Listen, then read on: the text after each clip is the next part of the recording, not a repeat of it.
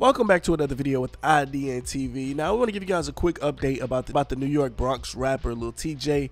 Now according to the reports, they're saying that Lil Tjay is reportedly awake and speaking following the incident where he got shot a few weeks ago. Now we actually have a video of Lil Tjay in the hospital and he's speaking and it looks like he's in good spirits.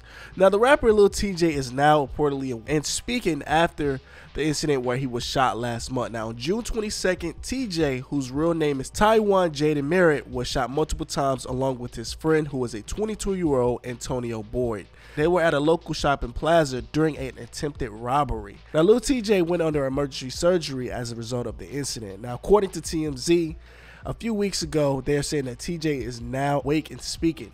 Now, June 24th, a suspect was arrested days after the rapper was shot.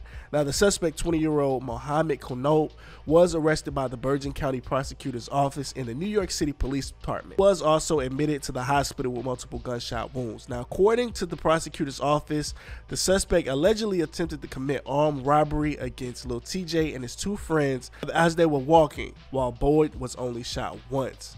Now, the suspect has been booked for 3 counts of first-degree attempted murder, 3 counts of first-degree armed robbery, and multiple weapons-related offenses. Now, Boyd and Jeffrey Valdez, who were both with Lil Tjay during the incident, were initially charged with unlawfully possession of a weapon. Lil Tjay has not been charged with any offenses. Now, here is Lil Tjay. It looks like they recorded this last night, July 3rd, and it shows Lil Tjay in the hospital bed. It looks like he has the breathing tubes in his nose. It looks like he's in good spirit. You guys check it out. Yeah, he good. He good.